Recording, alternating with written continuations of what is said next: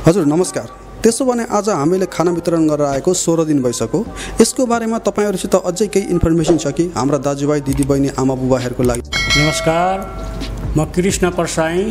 COVID-19 को जो हामीले यो विषयलाई जुटाएर लिएर गएका थियौं र आज हजुरहरु सबैलाई एउटा जानकारी दिन जाँदै छु र भोलि 24 तारिखसम्म हामीले यो खाना वितरण गर्दै छौं। हामीले 25 तारिखबाट समाप्त अथवा यो भोजन अथवा प्रसादम जो वितरण गरिन्थ्यो त्यो कार्य हामीले 25 तारिखबाट समाप्त गर्छौं भन्दै हजुरहरु सबैलाई जानकारी दिन चाहन्छु।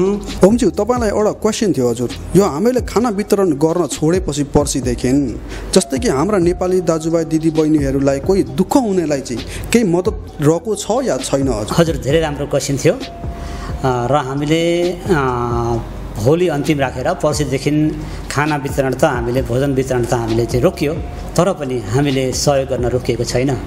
हामी नेपालीहरू गोर्खालीहरू हाम्रै दाजुभाइको लागि त हुने र अझै पनि कतै साँच्चै दुःख पाउनु भएको दाजुभाइ दिदीबहिनीहरू हुनुहुन्छ भने हामी कहाँ सम्पर्क राख्नु होला।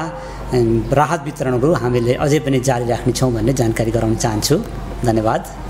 जगन्नाथ सर, तपाईलाई वन क्वेशन थियो सानो खालको। यो खाना वितरण चाहिँ हाम्रो पातङमा मात्रै बन्द हो या कारण कत्ता, सुरिन, कमला सबैतिर बन्द? हजुर नमस्कार।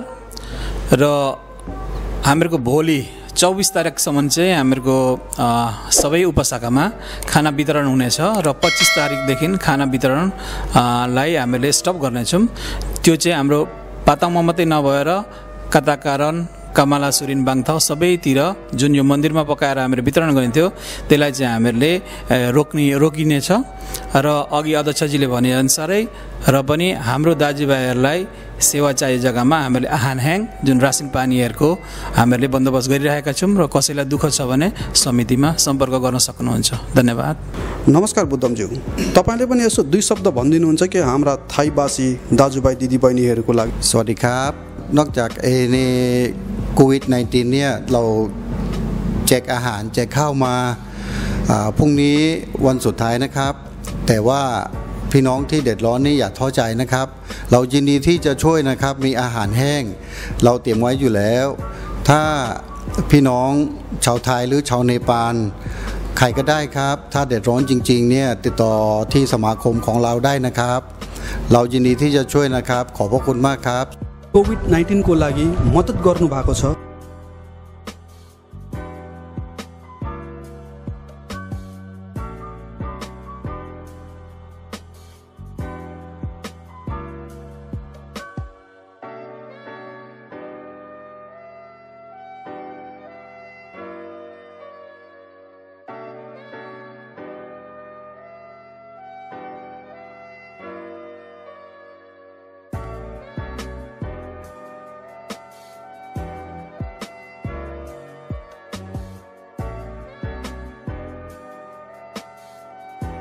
तपाईहरुलाई पनि यसैगरी कोभिड-19 को लागि मद्दत गर्न मन छ भने सम्पर्क राख्न सक्नुहुन्छ समितिका कुनै नम्बरमा फोन हानेर।